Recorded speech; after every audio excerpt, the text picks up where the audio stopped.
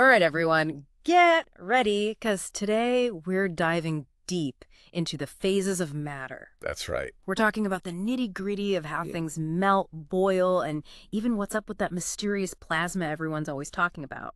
And you've come to the right place to learn about it.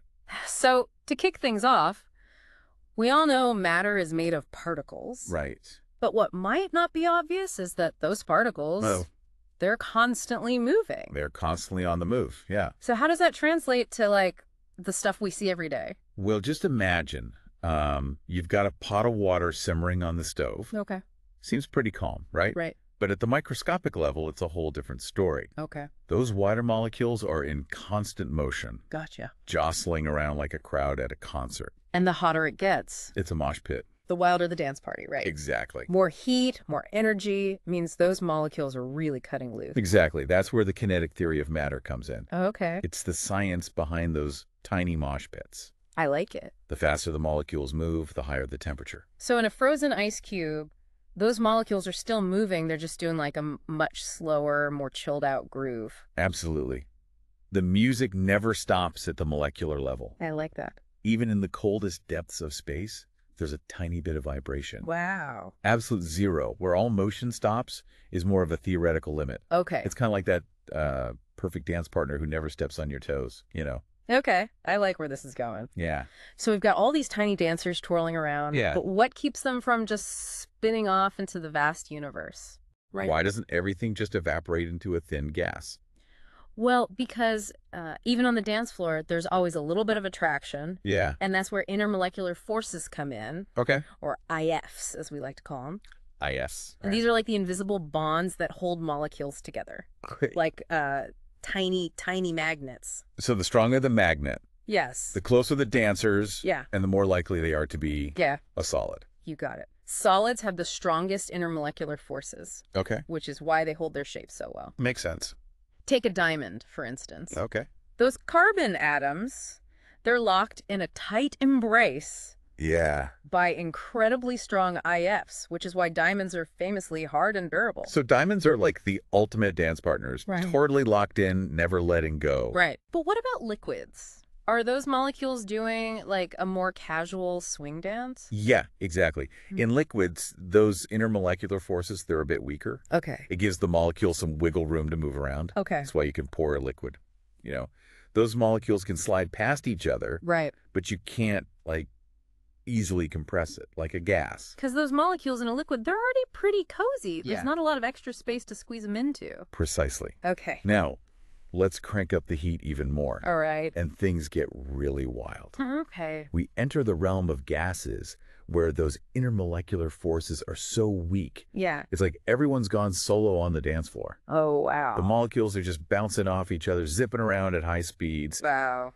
and just taking up as much space as they can. Okay, so that explains why gases can be compressed. Yeah. Those molecules have plenty of room to, like, huddle closer together. Exactly. And it's also why a small leak in a gas pipe can quickly fill a room with like that rotten egg smell. Oh, right. Those gas molecules are not staying put. Talk about clearing the dance floor. Right. But you mentioned something earlier about another state of matter Yeah. beyond gas, something even more energetic.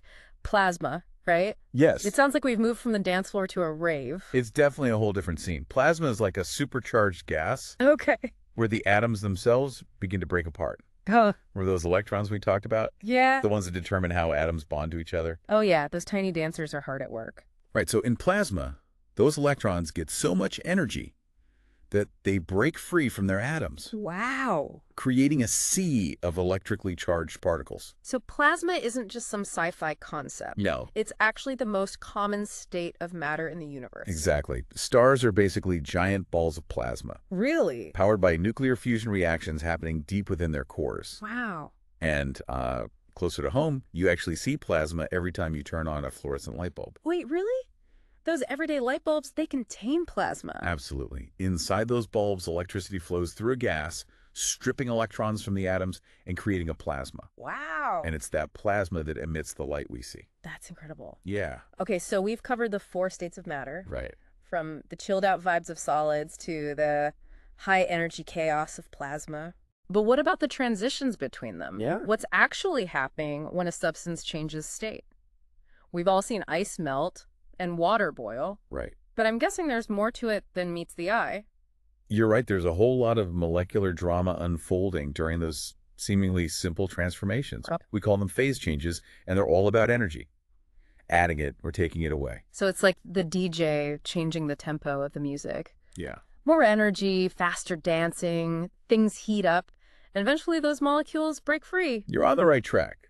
Let's take the example of melting ice. Okay. As you add heat to ice, those water molecules absorb the energy and they start to vibrate faster. Right. But here's the key. Okay. During a phase change, all that added energy goes into loosening those intermolecular forces, not into making the molecules move faster. So it's like using energy to loosen the grip of those molecular magnets, not to make them spin faster. Exactly. It's a change in relationship status rather than just getting more hyped on the dance floor. Precisely. And that's why the temperature of the ice stays constant at 0 degrees Celsius while it's melting. Oh. Even though you're adding heat. Okay. All that energy is going into breaking those intermolecular bonds, allowing the water molecules to move more freely from their fixed positions in the solid state. So it's like everyone on the dance floor is pushing against their partners, trying to break free and move to the beat. Right. It takes energy to break those bonds, even if the music itself isn't getting any faster. Exactly. And once those bonds are broken, the water molecules can finally start moving more freely as a liquid. Only then will the temperature start to rise again as you add more heat. Okay, that makes so much sense. It's like that initial burst of energy is all about changing the relationship dynamics. Yes. Not just ramping up the intensity. Right. So when water boils and turns into steam, Yeah. we're giving those molecules enough energy to completely ditch their dance partners Right. and go totally solo. Exactly. Boiling is like the grand finale of the molecular dance party. Okay. Where those water molecules gain enough energy to completely overcome their intermolecular attraction. Right.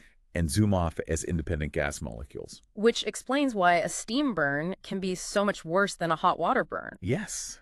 Those steam molecules are carrying a lot more energy from like breaking those bonds. Exactly. Okay, so we've been talking about heat affecting these phase changes.